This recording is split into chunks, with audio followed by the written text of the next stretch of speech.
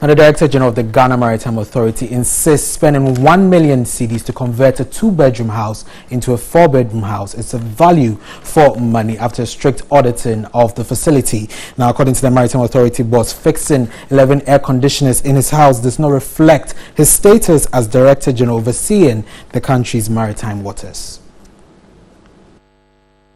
Number 6, 5th Circular Road Apartment, located in Cantonment, recently refurbished. It is the official residence of the Director General of the Ghana Maritime Authority, renovated at the cost of 1 million cedis.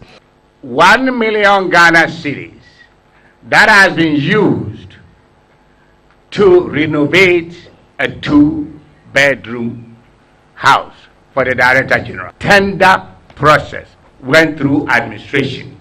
The bills of quantities was done by prestige. So the Director General could not have influenced the outcome and gave it to my friend and said, increase the money so that when they do it, I can have your so-called chop chop. That building is now made out of 4 bedrooms of the main structure, the main house.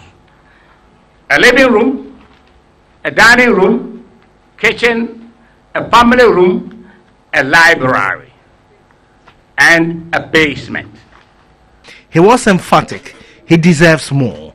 Some Director Generals have a house allocated to them and have even a separate guest house for entertainment.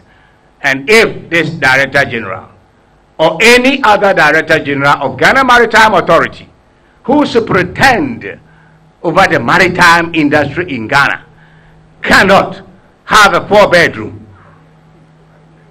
or 5-bedroom, then I say it's mediocrity.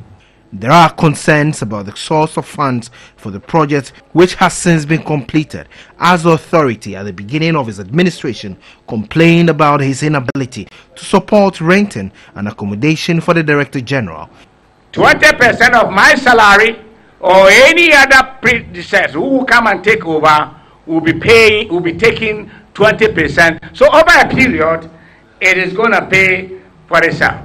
The issue of the number of air conditioners in the house has also emerged. Each one of them to have an air conditioner will be 13. So the 11 is not enough. And by the way, we don't put them all together.